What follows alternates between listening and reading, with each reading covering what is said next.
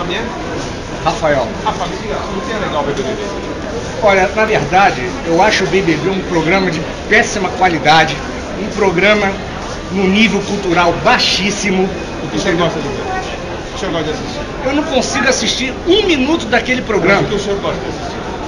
Olha, O que o senhor gosta de ler? a única coisa pra mim que presta naquele programa, na Rede Globo, é o Jornal Nacional, porque BBB, novela, programa da Regina Casé, são programas de baixa qualidade, por isso que o povo brasileiro está na situação que está, porque aceitam programas de nível cultural baixíssimo.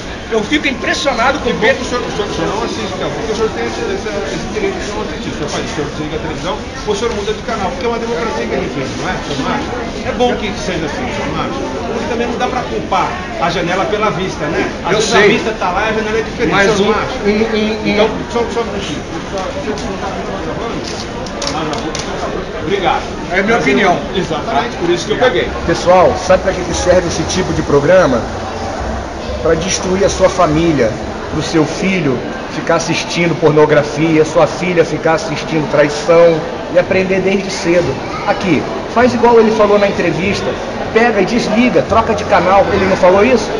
Vai fazer uma coisa que é crescente na sua vida e não que atrase. Nós estamos aqui para melhorar e não para piorar. Tá vendo só? Tá ali, ó. Dei minha opinião e eles foram embora, não deixaram eu falar mais. Eu ia falar do Pedro Bial, que tem um nível cultural excelente, apresentando um programa de nível cultural péssimo.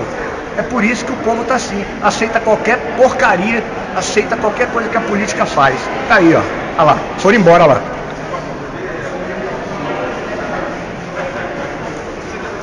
Vambora.